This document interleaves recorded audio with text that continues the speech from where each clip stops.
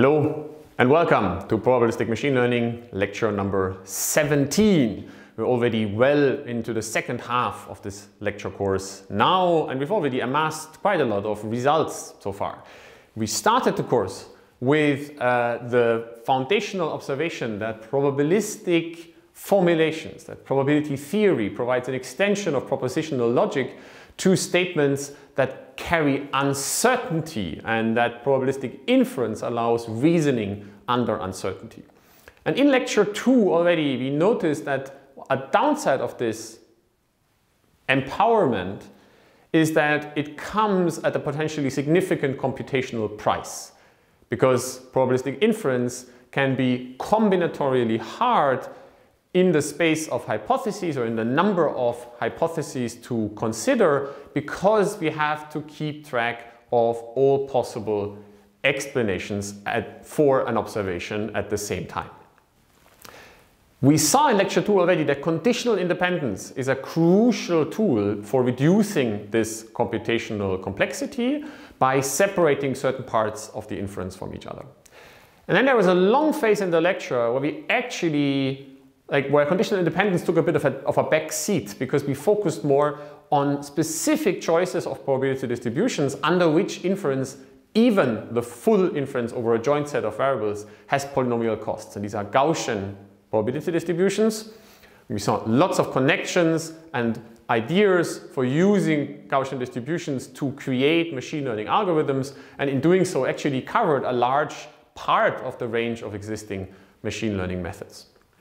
Now, in the last 2 lectures, we began to move away from the purely Gaussian framework. We first encountered another set of probability distributions, a generalization to the notion of an exponential family under which inference remains tractable in some sense. And then in the last lecture, we returned to the notion of conditional independence and encountered 2 different classes of so-called graphical models, which allow a sort of manual design process to think about notions of conditional independence when building a machine learning algorithm. And today we will think a little bit more about these, remind ourselves of their weaknesses as formal tools, and then try to extend them into something that we can use when we move from something that is just a design tool on a whiteboard to a framework that can be implemented in a more automated fashion to empower machines to take efficient,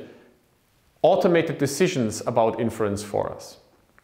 So let's quickly remember what these 2 families of graphical models are. They are directed graphical models, also now known as Bayesian networks.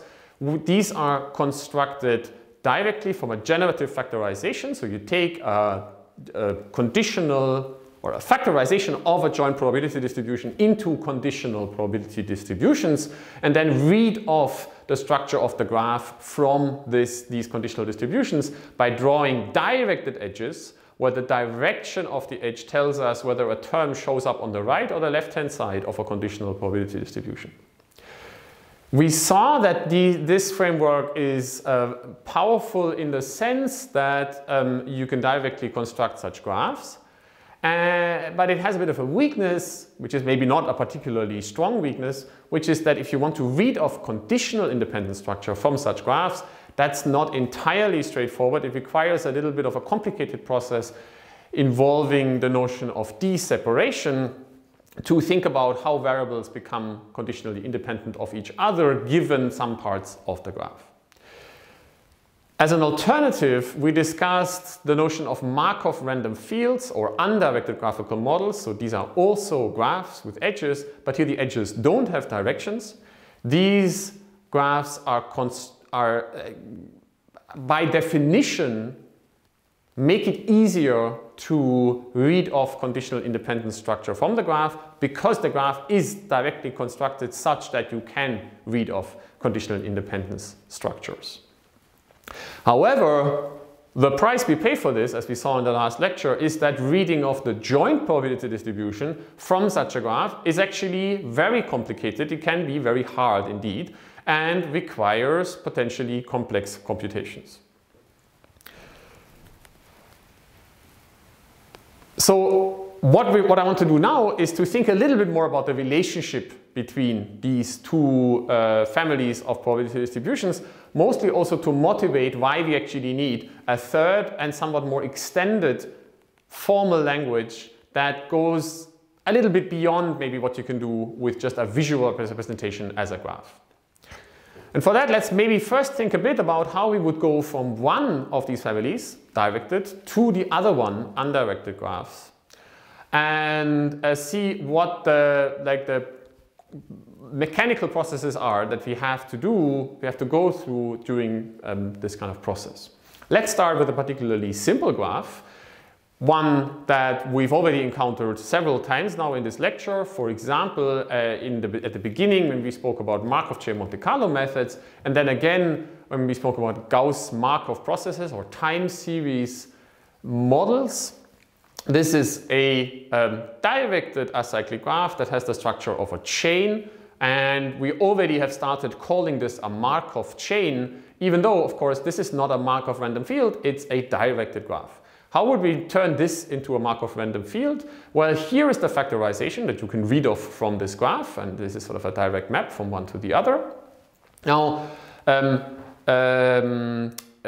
what would we do to turn this into an undirected graph? Well, we need to think of potential terms. What the potential terms will be the individual factors in this factorization, and we just drop the fact that there are these vertical bars in here so that we have an order between these terms, and replace them with maybe just a comma, right, to think of individual factors. Let's do that. So actually the first factor we can maybe just directly absorb into the second one, because otherwise it doesn't really help us at all with the graph, right? It doesn't create an edge. So we're going to have an unnormalized distribution which contains a factor that contains variables 1 and 2, and then one that contains 2 and 3, and so on all the way up to n minus 1 and n. This we can now directly turn into an undirected graph. We can basically read off the undirected graph from this factorization. These define the cliques of our graph, so the sets of variables that we have to densely or fully connect. Now that's trivial because they're just pairs. So if we densely and fully connect these cliques, we just have to draw an individual edge between these variables. So one from 1 to 2, one from 2 to 3, and so on all the way to the end. And clearly this is again just a chain. We just dropped the directions of the arrows. So that's why this is called a Markov chain, because it corresponds to a Markov random field that is a chain. So that seems easy, right? That almost suggests that to get from a directed to an undirected graph, we might be able to just drop the directions of the arrows. However, this is not true in more complicated settings if each node has several parents. So think of this this directed graph, which is an example I've taken from Chris Bishop's book, but it's a basic example that you can basically construct for yourself. Of course, this directed graph corresponds to this factorization, right? We already know this. Now, what do we have to do to turn this into an undirected graph? Well, we have to think of the potential terms that this factorization corresponds to.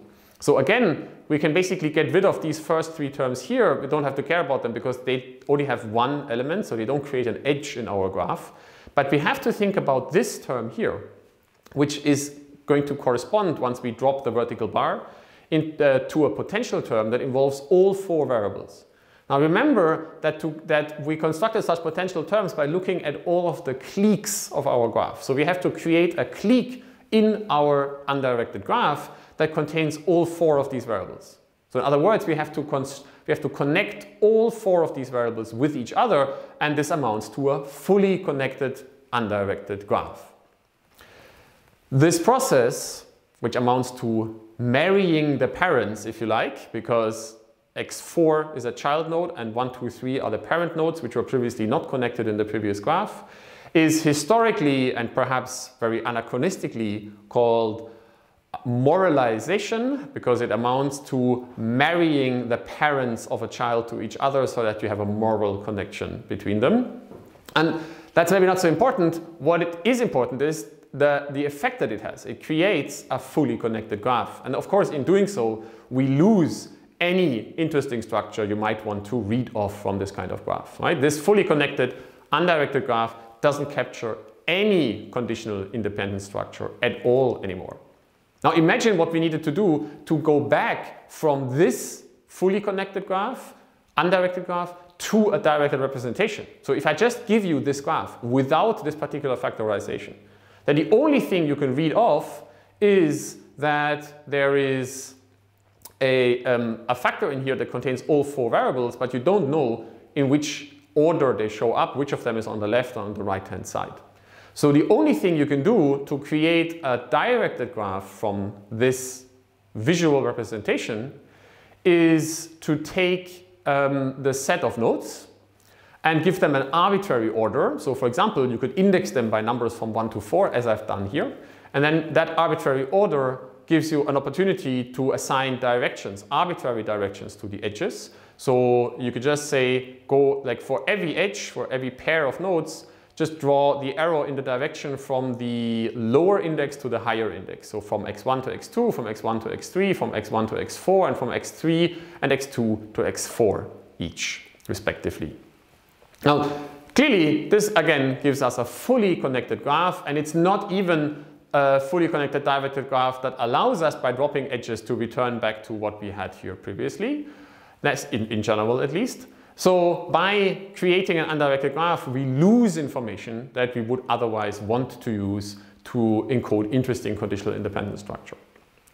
So this kind of observation might give you the intuition that directed graphs are somehow universally more powerful than undirected graphs.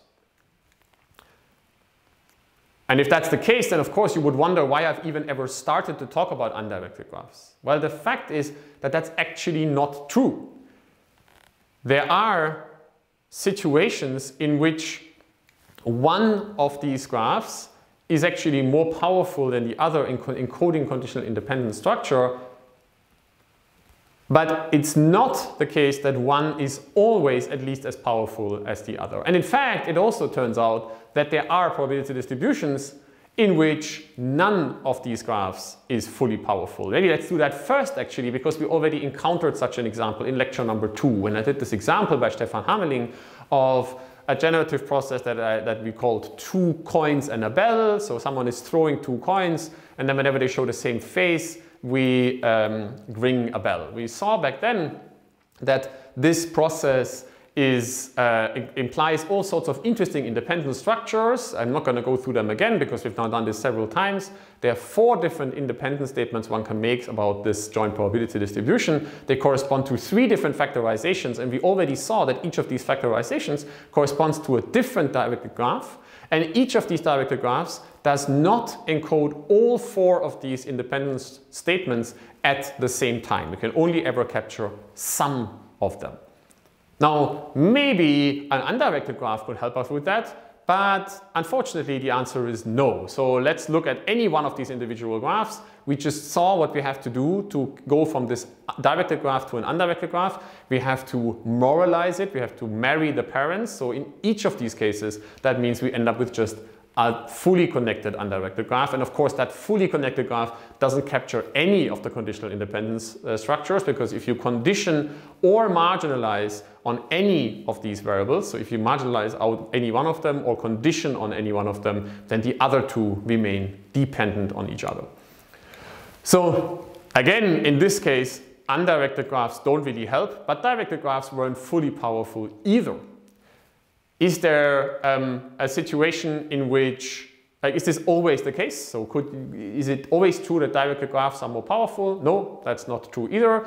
So we've already gone through this example here, right? So here is a directed graph for which there is no undirected graph that captures the conditional independent structure encoded in this graph. But here is an undirected graph which actually encodes conditional independent structure that you can't represent in a directed graph. So let's think of this graph for a moment. It has 4 nodes, A, B, C, D. And if you think about this for a moment, then you see that, first of all of these variables, or any pair of these variables, is in general dependent on each other if you marginalize out the other ones, so if you don't condition on anything, because they all share an edge with each other. However, if you condition on variables c and d, then they provide a separating set. They block the path from A to B. So conditioned on C and D, A and B are independent of each other. But also the other way around, if you condition on A and B, then C and D become conditionally independent of each other because they're separated by A and B. Now, what would a directed graph look like that represents this kind of probability distribution? Well, it would have to have directed edges, so along the same directions that this graph has, from A to C, from C to B, and from A to D and D to B. But no matter which way around we draw these edges in a directed acyclic way, we are not going to be able to encode both of these conditional independent structures. So let's say we draw arrows from C downward to D, so C to A to D, C to B, and B to D. Then that would mean that if we condition on D, and also on C, but in particular on D, then A and B actually become dependent on each other. So that doesn't encode one of the properties of this undirected graph. And we could try to fix that by drawing the edges the other way, from A to C and C to B, and A to D and D to B. But again, then we would have the corresponding problem that if you now condition on B, then C and D become dependent on each other, even if you now also condition on A. So this other conditional independent structure is not encoded. From these examples, you can already see that both directed and undirected graphs are not fully powerful as a representational language for encoding conditional independence structure. You can make this a little bit more formal as well. Here's a statement that I've taken from, again, Chris Bishop's book. Let's say we consider an individual probability distribution taken from the set of all probability distributions over a set of variables, and consider a particular graph that is constructed over that set of variables. We could consider either a directed or an undirected graph. Now, we could say that if every conditional independent structure that is satisfied by the probability distribution is encoded in the graph, then we could call that graph a DMAP. So for example, the fully disconnected graph is a trivial DMAP because it encodes any independent structure, because it makes everything independent. And vice versa, we could call the situation that a graph encodes, let me say this a little bit more precisely, if every conditional independence statement implied by the graph is also satisfied by the probability distribution, then we might call that graph an I-map. It's always a bit difficult to get these statements right. So for example, the fully connected graph is such an I-map, because a fully connected graph doesn't imply any independent structure, and therefore, of course, it implies all that any probability distribution also satisfies these non-existent independent structure. Now, the interesting situation arises when a graph is both an I-map and a D-map for a particular probability distribution. Then we might call it a perfect map, something that captures both the independent structures encoded in the probability distribution, and you can also read off all of the independent structures of the probability distribution from that graph. Now, we already saw how complicated, or basically all the examples I've gone through in the previous few slides give an overview over how complicated the situation is. Markov chains, for example, are a perfect map for Markov processes, so for chain structured probability distributions. And that's actually true both for the undirected and the directed case. Of course, the fully connected and the fully disconnected graph, both in the undirected and the directed sense, are also perfect maps, either for the fully factorizing probability distribution or for the fully maximally dependent probability distribution. But there are also examples where only one of the graph types, directed or undirected, are perfect maps. So for example, for a probability distribution that has this conditional independent structure, this is a perfect map, but there is no corresponding undirected graph. And for a probability distribution that has this conditional independent structure, this undirected graph is a perfect map. However, there is no directed graph for which is a perfect map for this probability distribution. And yet, we also saw an example in Coyne and Bell where we have a probability distribution for which neither the directed graphs, any possible directed graph, nor the corresponding undirected graph are a perfect map. So in some sense, the set of probability distributions, which you can faithfully, in the sense of a p-map, of a perfect map, be represented by either directed or undirected graphs, are, first of all, overlapping, but none is a subset of the other. And secondly, there are around that set of perfectly represented probability distributions, even very simple ones like Coin and Bell, which are not representable by directed or undirected graphs. So with that, we are at our first gray slide, and I can briefly summarize, actually stating something that we've already had in previous lectures. We have now these two graphical languages, directed graphs and undirected graphs, which provide, and that's also historically maybe where they come from, a visual design tool that can be used by a human designer when building a probabilistic model, in particular for machine learning. You can use directed graphs to write down probability distributions for which you already have a fully generative description in the sense of a factorization into generative models, into conditional probability distributions. And then you can read off certain conditional independent structure from that graph, but not all of it in general. Nevertheless, such models can be very helpful, and we will use them as a design tool in the following few lectures. Undirected graphs are perhaps more useful if you have computational constraints. If you want to say that you want to have certain conditional independent structures in your graph, then you can draw the corresponding graph directly. And then you have to pay a price for reading off the joint probability distribution. That's why these graphs tend to show up in models where the computational constraint, the interaction constraint, is sort of natural to the model. This is both true in, for example, fields like computer vision, where you might directly think about computational constraints, but also fields like statistical physics, where you want to directly think about the potential terms that show up in your computation. But we saw that both of these frameworks have a certain flaw, which is that they are not perfectly fully representative. So if you want to have something like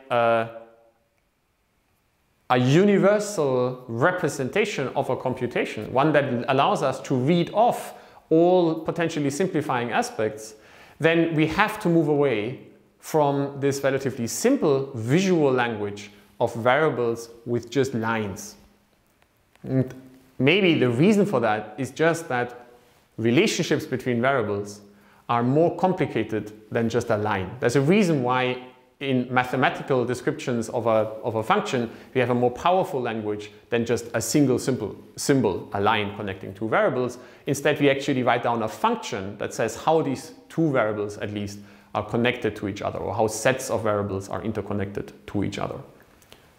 So if our goal is not to just draw graphs on a whiteboard, and then think about our model, but to come up with a language that actually allows a computer to reason about inference in an at least semi-automatic way for us, then we need a language that has an explicit role for functions, for functional relationships that are not just represented by a line. And we will get to that framework in a moment, and then we'll start thinking about how to use it for automated inference. So this framework I just hinted at is really motivated and driven by the idea of an underlying algorithm, which we'll talk about for most of the remainder of this lecture, and actually the next one as well.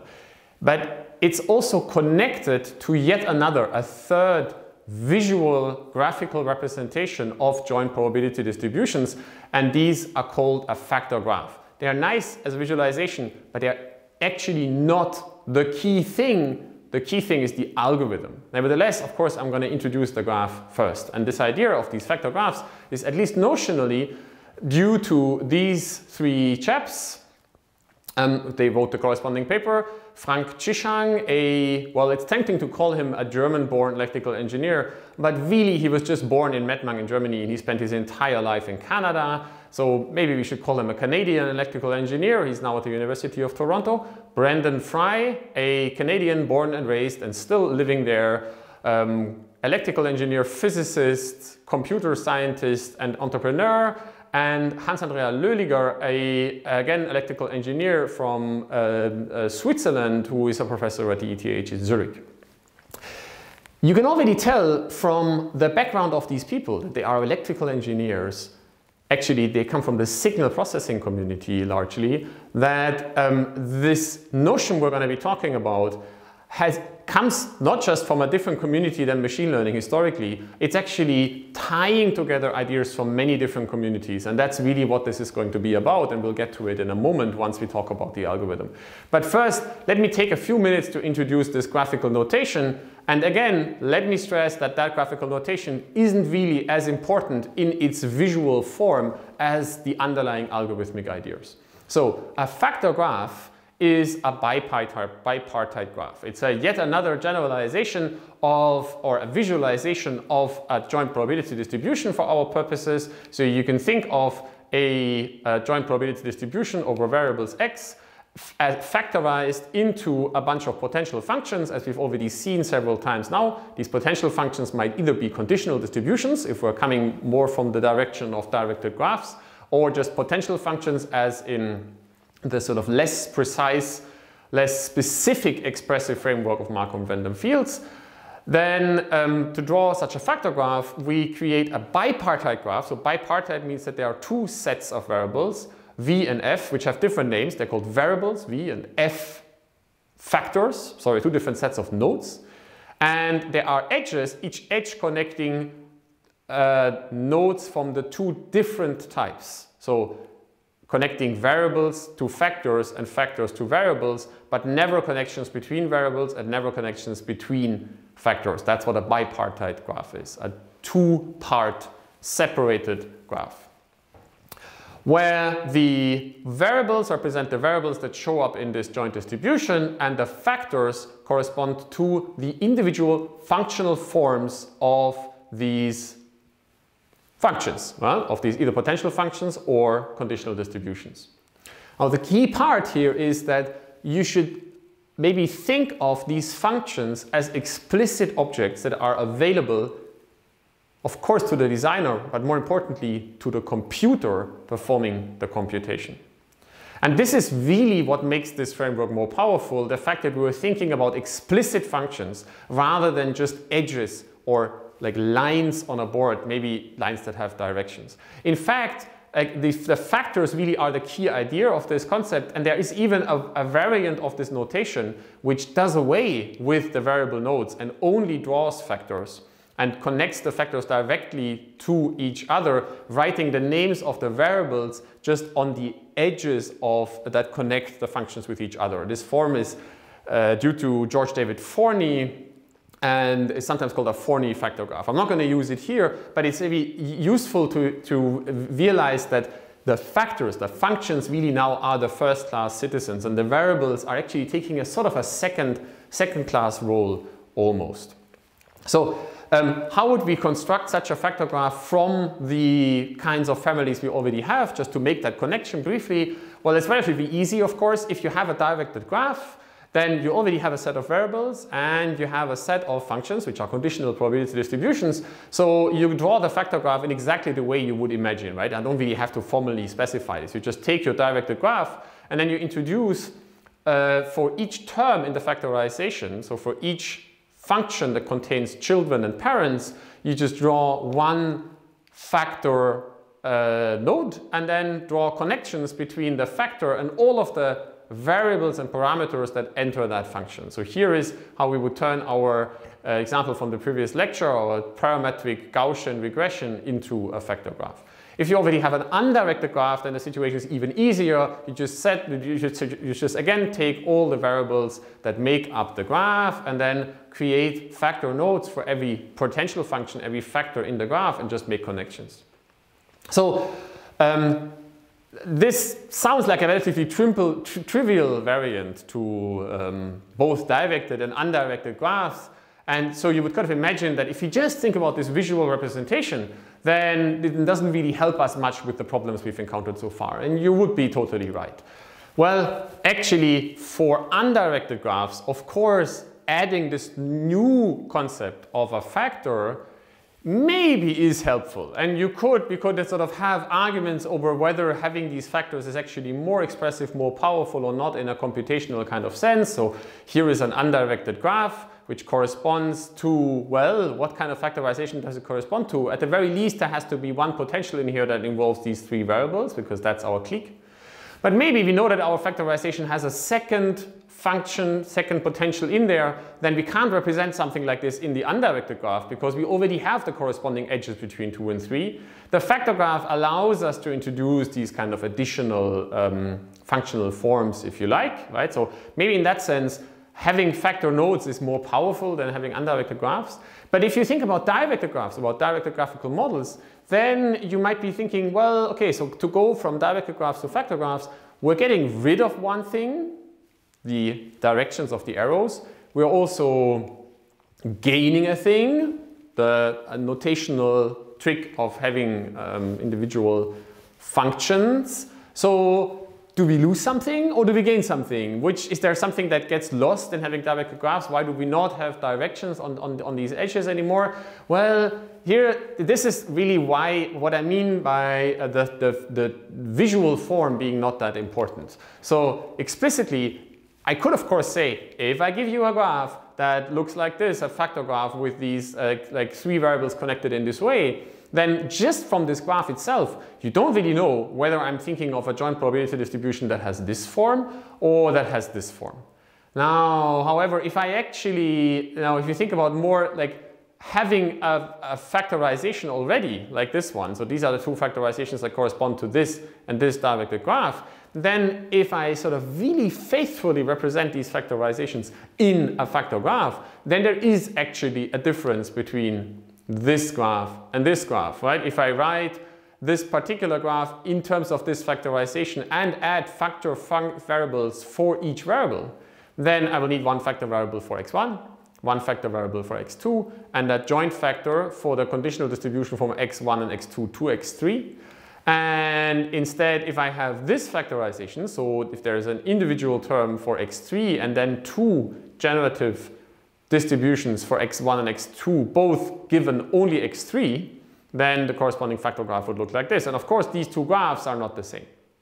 So from a formal perspective, making these connections precise is relatively tricky, but actually that's not going to be so much of the point. If we really wanted to be precise, we could force ourselves to always include in factorizations every individual term. And sometimes when we talk about these graphs as visual aids, we might actually do so.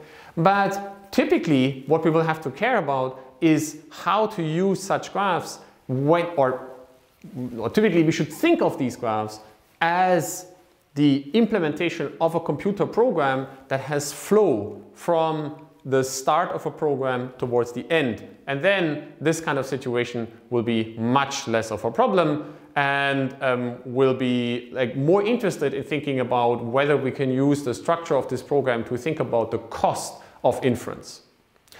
And with that, we come to our next gray slide. So what I've just done is I've introduced a visual language which is going to be helpful when we think about a computer algorithm, a program to compute various quantities. And the first one we will think about in which these factor graphs are going to be helpful are marginal distributions. So let's say we have a joint probability distribution over a bunch of variables from x1 to xn. And we are going to typically represent this in some kind of graph. Let's say we use a factor graph and we are using that factor graph to encode factorization structure available in this function here. Now, one question you might want to ask, and we've asked that in previous applications, is what is the marginal distribution over one of these variables? This will include in particular situations in which we know one of these variables, so that we condition on it and then therefore can do inference essentially to compute marginal distributions over a bunch of unknown variables given some observations. But let's leave that a little bit for later. And actually, this is just going to be one particular computation which we're interested in, and there are other related computations which we'll get to in a moment, which are also interesting in this context. This particular computation, computing the marginal distribution of one of the variables in a graph, gives rise to an algorithm which actually comes under different names that are also sometimes used to mean very specific things and sometimes slightly more general things. And I'm just going to commit to using it in a certain way. It's historically connected to many people, a few of which I have to explicitly name as such. In particular, it's to Judea Pearl, an Israeli-American, I think actually originally electrical engineer, even though it's not really clear what field to assign him to anymore, who is now a professor at UCLA, and he wrote about this kind of algorithm in his book, Probabilistic Reasoning and Intelligent Systems, which was published in 1988. And around the same time, these two people, this is Stefan Lauritsen, a Danish statistician, and David Spiegelhalter, an English statistician. Spiegelhalter is now in Oxford, Lauritsen is now in Oxford, Spiegelhalter is in Cambridge, wrote a paper at the same, published in the same year as Judea Pearl's book, called Local Computations with Probabilities on Graphical Structures and Their Applications to Expert Systems. Both this paper and the book are often cited as the origins of this kind of algorithm we'll be discussing. A later formalization where the name of the algorithm I'm going to be using, some product algorithm, comes from, is the paper that I've already mentioned by these three people who have already introduced. However, so this is the algorithm maybe specifically we're going to be talking about, but what's really exciting about this and what makes this such a compelling idea is that it's actually a generalization of a kind of structure that had previously been discussed in many different communities by many different people under various different names. So here is a list that I actually took from a keynote presentation by Hans-Andreas Lödiger himself in 2008, which connects just a few of the ideas that are connected to this notion of this algorithm and variants of it that we're going to be encountering over the rest of this lecture and actually also over the entire next lecture afterwards. It includes ideas from statistical physics, like where Markov Random Fields originally come from, to compute marginal distributions in lattice structures, in crystals, in all sorts of thermodynamical statistical systems, from signal processing, where some of these people come from, that's particularly in engineering, for Kalman filtering, state space modeling that we've already encountered in previous lectures, but also least squares estimation, from statistical formulations of signal processing and learning, hidden Markov models, and so on and so on, and also information theory, parity check codes, so error correcting codes, and compression algorithms, and then more recently also machine learning, more general statistical analysis. So this kind of list also maybe is witness to the fact that machine learning is a culmination of research efforts from many different communities that is maybe unifying the idea of computing with data, and that's particularly prominent in this issue of computing a marginal distribution in a joint probability distribution, because it's a very generic kind of process that you need to solve and address if you're dealing with, well, more or less any set of variables that are connected to each other through a joint probability distribution. Okay, so now I've hopefully hyped you up enough about this wonderful idea, and you might understand why I'm willing to invest actually more than one lecture of this course into this class of algorithms, which we will then use actually in subsequent parts of the lecture as well. So today we're going to start the process of constructing this algorithm, which I can already say is going to be called, at least for my purposes, the sum product algorithm. It's also connected to ideas that are sometimes called belief propagation and message passing. And today I will just start to construct that in a phenomenological way by just observing a certain structure in a particular class of graphs. And then in the next lecture we will generalize it to a more general class of graphs. So the class of graphs we're going to begin with are chain graphs. You already see in this list here that this idea is connected to Kalman filtering, an algorithm that we already encountered in a previous lecture on Gauss-Markov models. So we're going to try and reconstruct actually the filtering process, but to make things a little bit more interesting, I'm not going to reconstruct the Kalman filter because we already spent one lecture on it. Instead, I'm going to assume that we deal with a time series structured model in which the individual states at time t are discrete, and then we will reconstruct basically a discrete version of the Kalman filter. So here we go.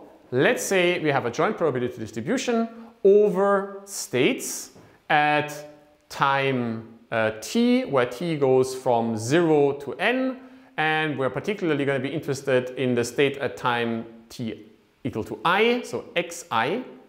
And those individual states are discrete. So they are variables that take a value that is either 1 or 2 or 3 all the way up to k, which are maybe names of a class or of a state, or these kind of models were also historically used in language modeling. So you can think of an individual word, and then this k is the number of words in your vocabulary. And we know that the joint probability distribution, or at least we assume that the joint probability distribution of these variables is given by or has a factorization that is encoded in this particular factor graph. So this now we're using the factor graph notation. We've already seen at the beginning of the lecture that we could also use a directed or a Markov random field formulation, and they will all look the same. They will all give us this chain structure, and we know that the individual terms in this chain structure amount to potentials that involve local pairs of variables. So now what we're going to use is this factor graph notation. We're going to explicitly use write down the factors, the potentials that connect two variables to each other. And for the sake of generality, we're not going to assume that the individual factors are actually generative probability distributions. So we don't think of them as p of x1 given x0 and so on, but just as potential terms. And that in particular means that we don't know the normalization constant of this probability distribution. This is going to be interesting because we will discover that we don't actually need this normalization constant for what we're going to do. And of course that's nice because it means that we can be a little bit more general. And it includes, of course, the case where these are generative terms, and then we just actually know what the normalization constant is. So because we have discrete states, maybe it's helpful for you to understand that these individual terms here amount to matrices. So in an abstract formulation, this is maybe just a function of two input variables, x0 and x1. But notice that each of these variables only takes k possible values. So we can represent the entire function in a table, a matrix of size k by k. Let me just write that down. So, for example, psi 0, 1 is a table. Maybe I shouldn't write equal. Maybe I should write the colon is a matrix that contains numbers that relate to x0 and x1, and they go from 1 all the way to k, and from 1 all the way to k. Right? Okay, now let's go back to our computation. And let's say that the only thing we're interested in is the marginal probability distribution over state xi. We want to know the word that was spoken at time I, having made recordings of all the individual variables. Then if you think of this as a hidden Markov model in terms of a language model, of course there could be any other kind of interpretation of what these discrete variables are. Now, what is a marginal? A marginal is a sum over all the other states of all the other variables. Right? So we have to sum out all possible values of the states at times not I. So let's do that, and let's look at how we can simplify this computation.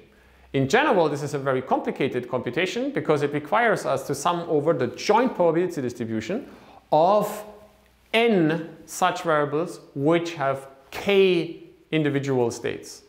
So if we had a general probability distribution for this whole thing, we could have you should think of a high-dimensional array, an array that has n dimensions where each dimension has k possible states.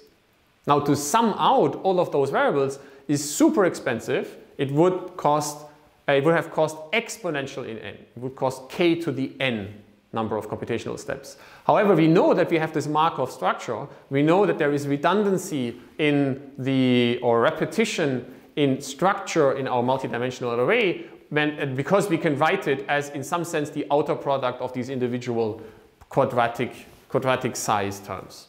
So if we want to sum out x0, then let's start with that. Then at the very beginning, we notice that x0 is actually only part of a single such factor. All the other ones do not depend on x0 at all. So we can move the sum all the way to the very end of this. So this is the variable that is at the beginning of our Markov chain. And then sum out x0 over this function psi01, which depends on x0 and x1. Well, what does that actually mean? Well, if you come back to our table, then summing out over x0 just means that we sum the numbers along this array in this direction. And what comes out, of course, is a vector or array type object. And whether you think of this as a row or a column vector is not important. It's just an array that contains k values that are a function of x1, right? So the k possible values for variable x1. So I will call this a function of x1 because that's what it is. But maybe it's more intuitive to think of just a finite object, a vector of length k. Okay, so now we have that vector of length k. And now let's think about what we need to do to sum out variable x1. So x1, again, doesn't show up anywhere in the chain except for the first two terms. Here and in the subsequent factor. So what we now have at this point when we do this summation is we have this vector valued object of x1. And then we have another table, another matrix of size k by k that contains the entries of factor psi12 of x1 and x2. So let me write another picture for this. So now we have our new table, which contains entries. So this entire table is maybe called psi12, and it contains values for x1 from 1 all the way to k, and x2 from 1 all the way to k. And the operation we're now going to do is we're going to multiply element-wise this matrix with the vector-valued object, vector or array type object, list type object from 1 to k. I should, no, of course, that's of course wrong. Let me draw it the other way. I need to write it on the right side of the picture. So this thing we're going to be multiplying it with is this object we computed in the previous step, which is a function of x1 from 1 to k.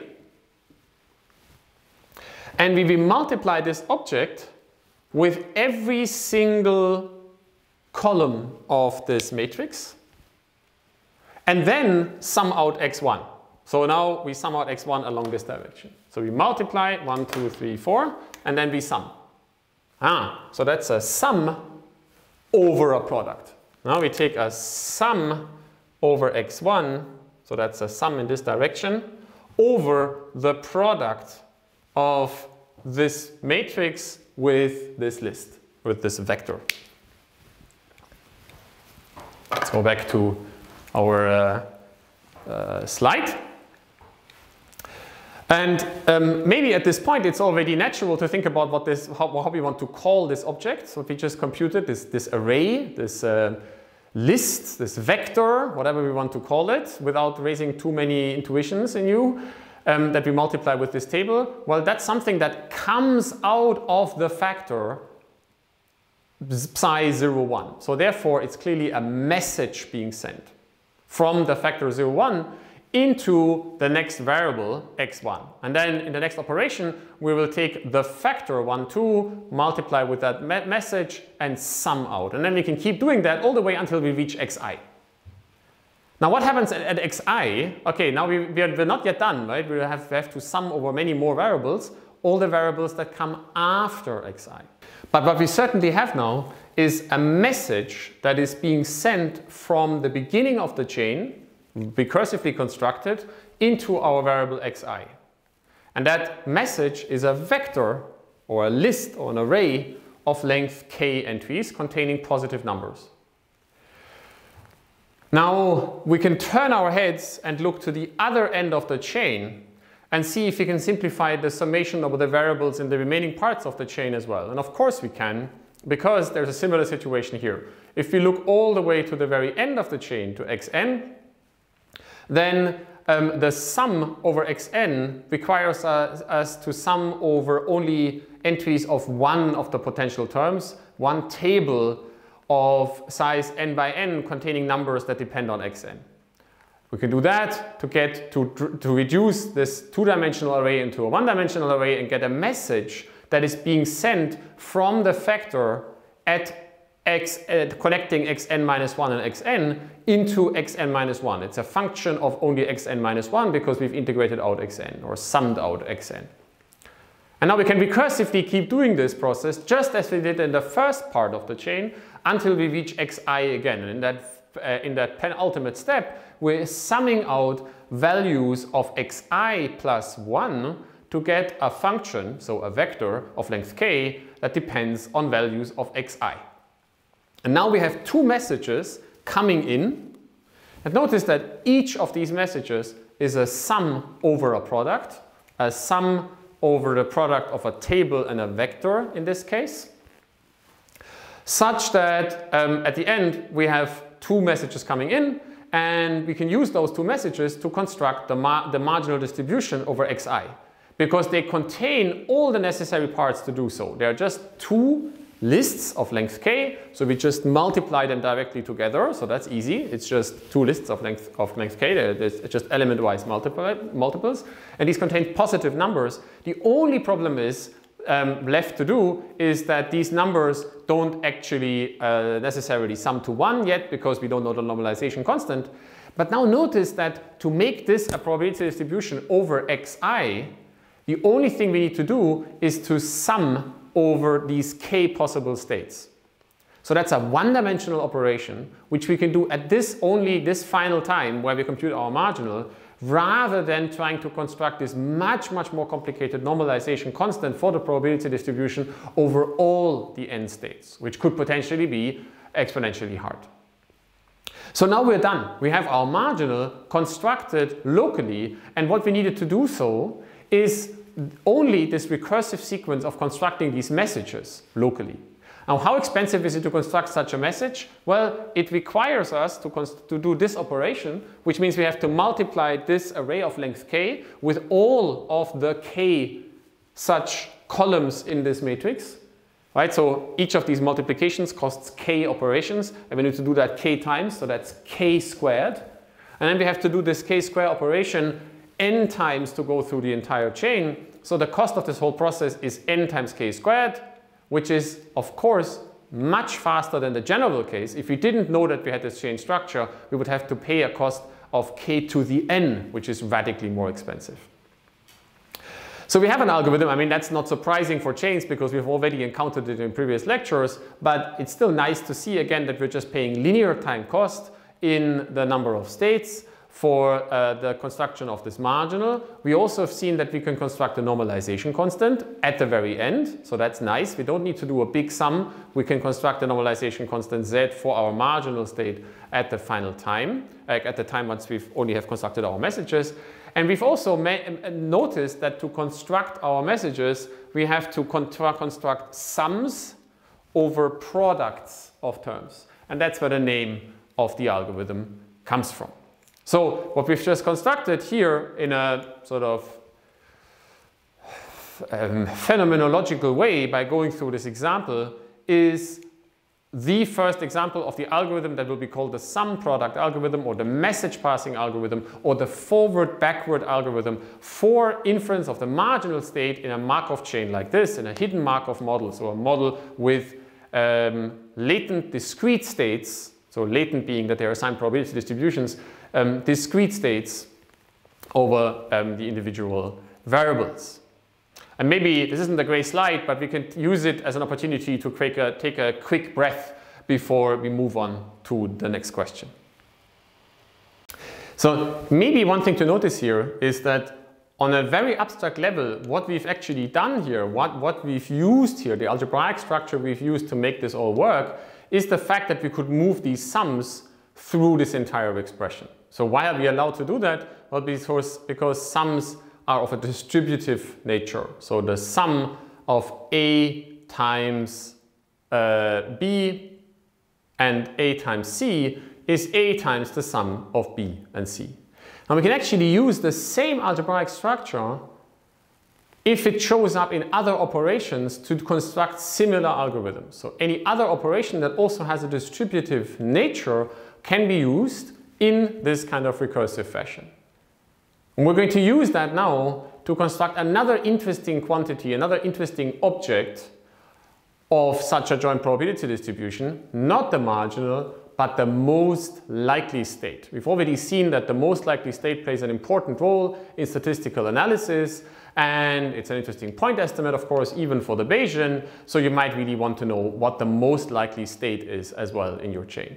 Now, you might think, why do I even need to do that? Well, I already have all the marginal distributions. Why don't I just take the maximum of all the marginal distributions? That's easy to do because it can be done in linear time. I just go through all of the marginal distributions, just look for the maximum. Unfortunately, that's not the right thing to do because the maximum of a joint is not necessarily equal to the joint of a maximum. So to tell you or show you what I mean by that, let me write something down. That's an example that's actually due to, again, Chris Bishop's book. He's doing double duty or lots of duty at the moment in this part of the lecture in this book. So consider a joint probability distribution over variables x0 and x1 and x2, what I just wrote down. And so let's say they are binary variables, so they only have two possible values each. Then we need a 2 by 2 joint probability distribution. And let's say they have joint probabilities 0.3, 0.4, 0.3, and 0. So notice that that's a probability distribution because the entries sum to 1, right? 0.3 plus 0.3 is 0.6 plus 0.4 is 1, so there have to be a 0 over here. Now, if you compute the marginal distributions over these individual variables, so we sum out the corresponding other variables, then we get a marginal distribution over x1 that is equal to 0.7, 0.3, and a marginal distribution over x2 which is equal to 0.6 and 0.4. So the most likely joint state has probability 0.4 and it lies here, but the most likely marginal state has a probability of 0.7 for x1 and 0.6 for x2, and that would correspond to this state here, which isn't the most likely one. So if we really want to know the most likely path a dynamical system took through its time series, then we need to construct it again in a global fashion and keep track of the whole thing in a global fashion. So let me wipe that out, and then we can do this. And this will give rise to an algorithm that isn't the sum product algorithm, but it's the max product algorithm. Or actually, we'll see that we could also call it the max sum algorithm for a reason that I'll show you in a moment. And that algorithm also has important historical use. Okay, let me go through one more slide. So let's say we want to construct, now I can actually do this, our maximum likely, so most likely probable state. And actually we need two things now. We both want to know the value of that most probable state, like how likely it is, but also we want to know what that state actually is. So we want to know the max and the arc max, if you like. Now everything's as before. We still are thinking of our chain structured graph with discrete states, k of them. And here is our corresponding factorization, the joint probability distribution factorized into individual states and an unknown normalization constant. Now, if we want to know the most likely probability, so the probability of the most likely state, then we have to take the maximum over all the variables from x0 to xn. And now notice that the maximum also has a distributive nature. The maximum of AB and AC is A times the maximum of B and C. And in fact, the maximum of A plus B and A plus C is also A plus the maximum of B and C. So we can again move the maxima through this entire expression all the way to the end where we, or all the way to the point where the variable we're taking the maximum over shows up for the first time. So let's start at the very beginning, and we want to know the maximal, most likely path through the time series, like all the way to the end. Then we take our maximum of all the variables and we start with the final one, with xn. And that one only shows up at the very right-hand side of this graph. So we can take our maximum all the way through and take the maximum over this factor, this table of size k by k over the variables xn minus 1 and xn. Actually, let me write that down once again. So we have our, let me use maybe this color. So we have our two variables, xn and x minus 1, and there is a joint factor xn minus 1 n. It's a table of size k by k. That's for simplicity's sake, say we have 4 of these. Here is xn, and this is xn minus 1.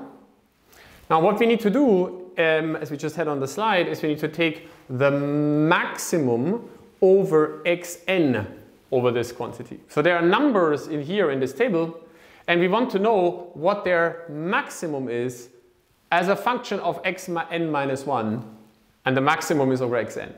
Right? So we go over xn, so xn goes from 1 to k, and we want to know what the maximal value is depending on what xn minus 1 is, right? So in this column, there is one entry, let's say it's this one, which is the largest one. In this column, there's one that's the largest one. In this column, there's one that's the largest one. And in this column, there's one that's the largest one.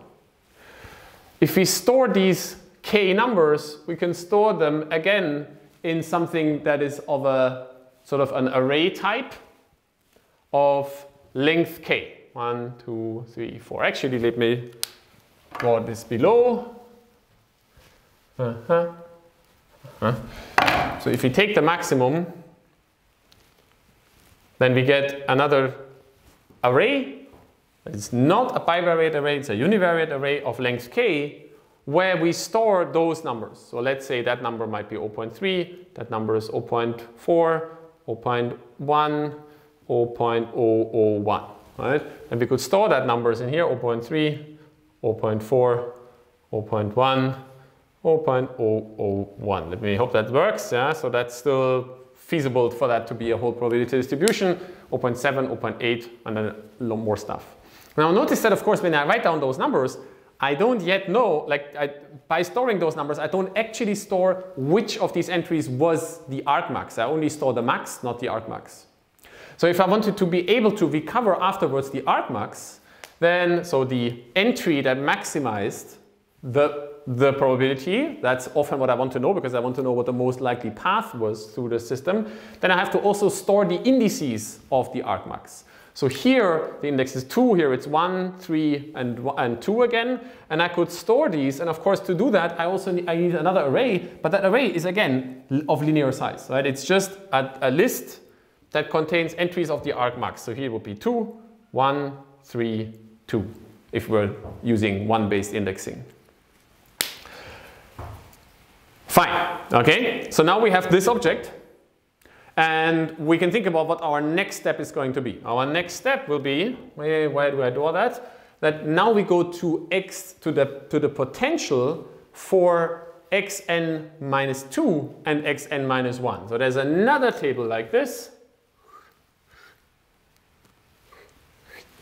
Here we go. Now we have xn, I should draw this somewhere else.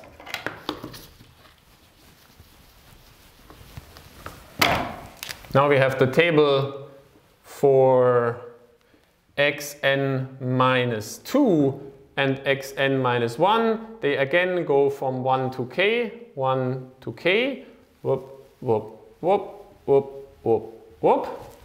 We have the result of the preceding step in our recursion, which is a maximal value, so the most probable value for xn minus 1. And then we need to multiply this table, this list of k entries with every single row of this matrix here. That gives us new numbers. And we also have from the previous set this list of indices. So here we had 2, 1, 3, 2, 0.3, 0.4, 0.1, 0.001, right?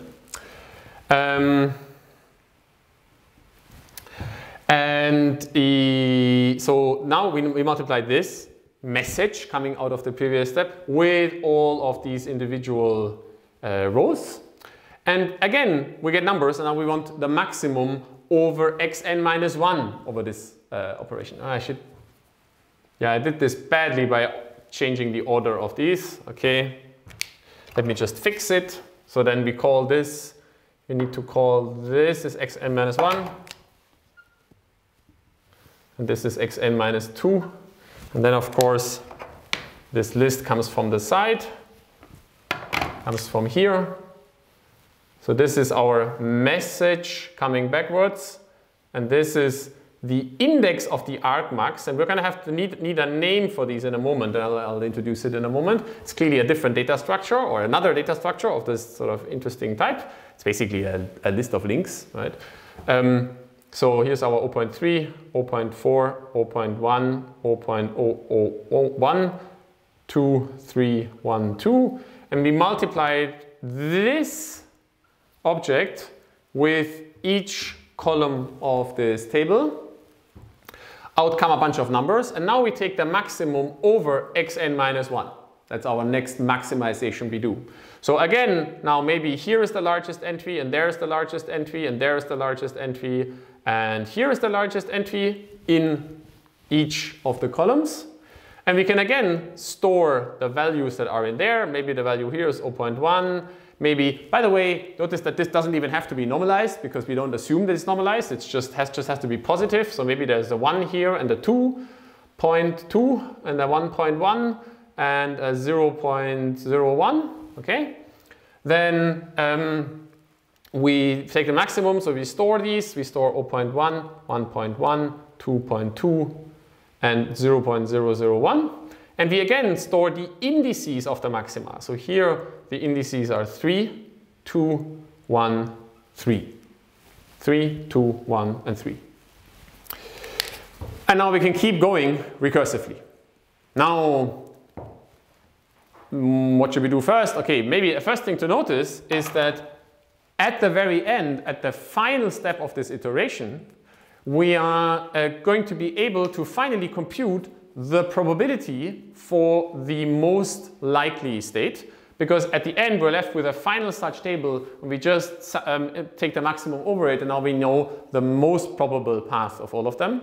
But we will also be able to reconstruct the most likely path. Why? Because we now at the end have one such index for one of these locations that is the maximum, and we can use it to recurse back through this graph in a linear fashion. So if this one is actually the maximum, then we know that it's, maybe at the very end we can go here, right, and say, okay, 2.2 is the maximum, it's the largest value, so 2.2 corresponds to index 1. And now we can go back and say, this one was the largest. Okay, so that means in the previous step, for xn minus 1, the largest value must have been the second one. So the second one is this one. And we can keep going recursively back through like this. And this process requires us to go first from the beginning to the, or actually from the end to the beginning of the chain, and then again from the beginning back to the end. This, and I'll just show you this right now, this additional data structure that we need to store the argmax rather than just the max has a historical name. It's called a trellis because it's historically been written in this kind of fashion. That's a representation for this chain, and then at each location in the chain you write this list. Basically you write down the list of the individual states, and then just draw lines connecting the corresponding candidates for the argmax as you go backwards from 3 to 0. And then once you're at the end and you know which of them actually is the largest one, you can go back through this data structure to construct the most likely path. So as you go backwards, you create hypotheses for the most likely path. And then as you go forward, you know which one actually is the most likely path. This is called a trellis because, so this is an English word for something that in German is called a Spalier, if you like the German word. It's something you put in your garden, like a rigid grid on which roses and other crawling, ranking plants can move their way up and hold onto. So you have to visually think of this object as rotated so that your roses are growing from, well, either from 0 to 3 or from 3 to 0, whichever one you like. And you can see them sort of grow up, and once, actually maybe you can see them grow up from the end to the top, and at the top, once you see which one is actually the largest, you can follow its path back down into the soil and know which one's the largest. So that's actually an algorithm, right? This algorithm for this case of Markov chain models with discrete states is called the Viterbi algorithm. Actually, it has many names. Viterbi is maybe the one that is most commonly used. It's due to an Italian-American, again, electrical engineer. Here you see the background of this part of the field in electrical and computer engineering. He's also one of the co-founders of Qualcomm, if you want to look him up. However, there are many other people in other communities who have invented this algorithm over and over again. There are different names connected to it, so we shouldn't be maybe too focused on that particular name. Why? Because it's a very common kind of problem. You're observing a dynamical system evolve over time, and you're only observing it with noise, with uncertainty.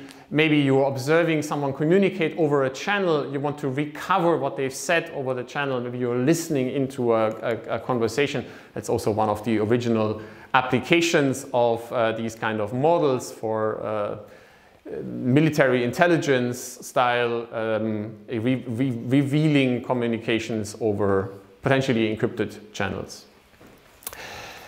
This algorithm, from our point of view, for sort of abstract automated inference in graphical models, because we are soon going to move beyond chain graphs and more general graphs, could be maybe called, less loaded historically, the max product algorithm, because we're constructing our individual messages by taking the maximum over the product of, in this case, a table, a matrix, and a row-wise multiple of the incoming message. So it's a product of matrix and vector, and then we take the max over it. However, we could just as well call it the max sum algorithm. Why? Because as we've now seen several times in the course of this lecture, we could also take the logarithm of our probabilities, and then many things get easier and products turn into sums. So what do I mean by that? This is what I have on the slide here. So if you, instead of thinking about the maximum of a probability distribution, we could think of the logarithm of the maximum of the probability distribution. That means we can take the logarithm, and because it's a monotonic transformation, move it through this entire expression. We take the log of p of x that turns the product of individual factors into a sum of logarithms of those factors. Now we take the maximum of that logarithm, which is now a maximum of a sum. That's why our algorithm is going to be the max sum algorithm, if you like, and everything else stays as before. And that's why, it's because maybe I should write that down somewhere. I need to wipe that out.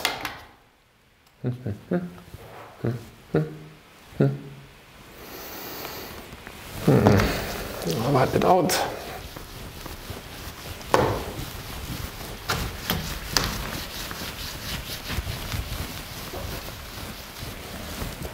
The properties we use here are really that the maximum of AB and AC is equal to A times the maximum of B and C, or the maximum of A plus B and A plus C is equal to A plus the maximum of B and C. And for the max product, the sum product algorithm, we use the fact that the sum of, maybe let's call it sum of A, B, A, C is equal to A times sum of B and C. That's really the algebraic structure that drives this entire kind of process. So we can encode this inference process into the maximum, the most likely probable path through a dynamical system in this, again, linear time algorithm, which is sort of encoded in kind of pseudocode in this little picture, which starts with an initial incoming message that is essentially 0, and then we go forward through the chain, if you like, and you can actually do this also backward through the chain. It doesn't really matter which order we do that, either from left to right or from the right to left. And first take the maximum over just this one factor. That gives us a function of x1 that we can multiply again with this table that is associated with the factor 1, 2, and then keep doing that recursively until we are at the end, building up our trellis, and then at the very end we can move back through the trellis following the path of most likely, or candidates for most likely paths, to construct what actually was the argmax of this probability distribution. With this, we're almost at the end of this week's lecture. It's nice. It looks like one more lecture where we are slightly under 1 hour and 30.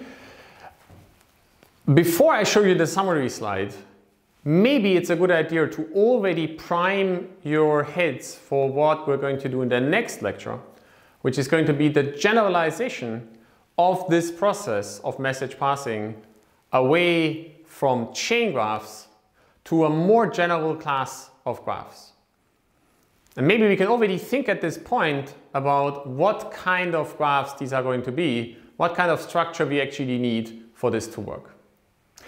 And to do so, maybe I'll go back. It's a bit stupid that I wiped it out now, but I'll do it again. And think about how we can generalize this process I just drew here with these matrices and this summation from towards more general data structures. So in this chain example, what we did is we took these bivariate matrix-like objects, which we have because we have potentials in our chain graph that are bivariate objects. They are functions of two inputs, x1 and x2, and then, or xn and xn minus 1, or x1 and x, whatever, xn and xn minus 1. And then we took the sum or the maximum along one of these directions to get out a function that only depends on sort of a subsequent part of the graph. So we took in particular, the sum along this direction and got out an object that is a vector which can then be sent into another variable. Now maybe you've already thought in your head while we were doing this about how you would generalize this to more than a factor of two variables. So let's say we want, we are thinking about a graph in which there are, let's say, there is a factor connecting 3 such variables to each other. And then there is a remainder of the graph that's sort of on the left-hand side here, that's sort of going on in this direction. And what we want is to be able to pass messages along this direction. And to do so, we will need to marginalize out more than one variable. And of course, you can imagine here an array that is sort of as a multivariate array, right? Something that has more than 2 dimensions for a potential. So that's x1, x2, x3. And we have a psi, I should write it next to the factor actually, psi of x1, x2, x3. If that's our factor, then to get a message that goes into here, we will need to take, let's say we do sum product rather than max product or max sum. we will need to sum out individual terms. Well, we'll need to sum out something along this kind of object. And what are going to be the incoming bits? The incoming bits are also going to be messages, where each incoming message is again a one-dimensional object, typically speaking, right? So we multiply each of these one-dimensional objects, which its corresponding rows or columns, out comes something that is again of this size, whatever the number of inputs to the factor is. And then we sum out, that's obviously going to be more expensive. In this case, it would be k cubed rather than k squared, to get out another one-dimensional object, which we can then send on as a message. So it's maybe already clear to you that it's not the chainness of our graph that we are really using here, but it's going to be another kind of structure that actually makes it possible to do this kind of process. And maybe I shouldn't tell you at this point what this is. We'll do so in the next lecture. To that, let's do our summary slide. So today I introduced, well, after, and there wasn't space on this gray slide to talk about it, we first reflected a little bit more on directed and undirected graphs, and we noticed that these graphs are, although interesting as design tools, perhaps not the right language to encode automated inference in a computer program. To do so, you really need to know the functional form of the probability distribution, or at least the factors that you're dealing with. And that means maybe that you should think of a graphical language which has an explicit role for the functional relationships between variables. Factor graphs are that language. They provide a tool to directly represent an entire computation into a formal language, not by drawing little boxes, but by assuming that those little boxes are actually assigned to a concrete program, a concrete function that is realized on a computer.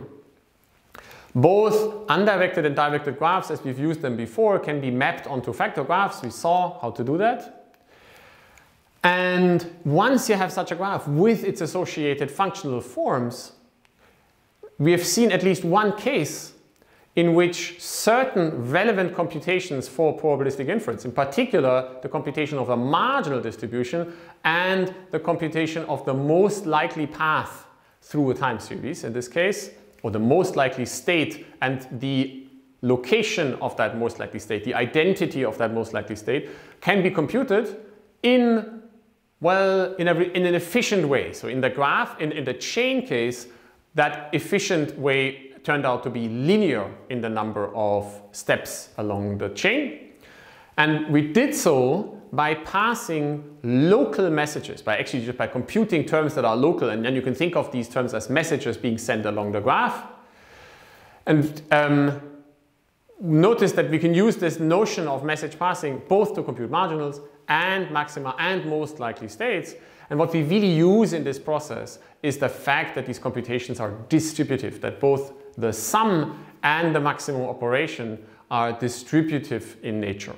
So what we're going to do in the next lecture is to generalize this process to a larger class of graphs beyond chain graphs. And then we can use that in the remainder of the lecture as our tool set for efficient inference, or for implementation of efficient inference algorithms in structured graphical models.